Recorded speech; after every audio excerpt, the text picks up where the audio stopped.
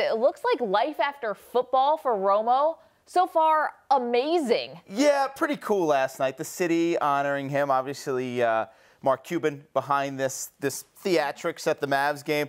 We didn't see some of his other shots. The fadeaway air ball against Dirk while he was guarding him. Come on, Ryan, we didn't you show that buzzkill. one. But hey, the guy's an athlete.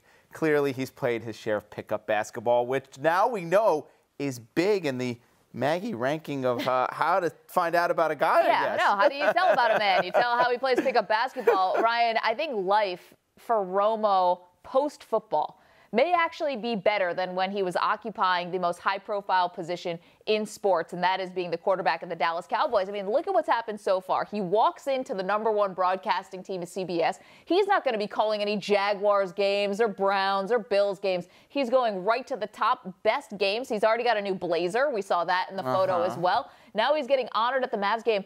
I think that actually life after football will be better for Tony Romo. He doesn't have to get hit anymore, and he walks around like a hero. I would love to walk into an arena or basically anywhere and tell someone, insert name of city, I love you, and have them cheer. This is like stuff that rock stars do, and Romo was getting, a standing ovation. Well, clearly Romo was very comfortable. He found himself in a spot he spent a lot of time in last year, and that was on the bench for the Mavs last night instead of on the court. Even though Cuban wanted him on the court, the league wouldn't allow it.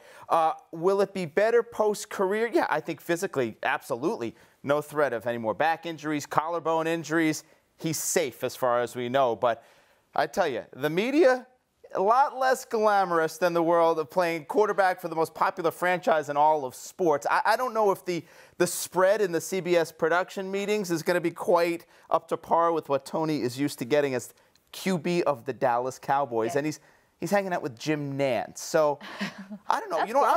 I'm interested to see how he transitions over, Mag, because I've interviewed him. I think you've spent time with him, too. I found him to be very laid back. Yeah, he's laid back on TV. I don't know if that translates all that great. This is what I liked about the little 6 seconds of speech that he gave to the folks at the Mavs game. He was self-deprecating. He was like, this is embarrassing. I realize I'm not actually part of the team, even though we got a team photo and he was able to be there for the game. But he was a little deprecating. I think if he uses that approach when he goes into the broadcast booth, he's going to instantly disarm everyone. He's going to win everybody over. After watching that, I'm actually more of a believer now that Romo's post-football career is going to be just nothing but sunshine and rainbows. Yeah, hopefully he has some fun with it. Obviously, he knows the game. And from the quarterback perspective, who better to talk about the X's and O's in a big game than a guy who's played in big games like Tony Romo has. It should be very interesting, though. The spotlight, the Monday morning, I guess, quarterbacks are going to be watching Romo every Sunday and picking him apart. I don't know. After seeing that, I think he's going to be okay.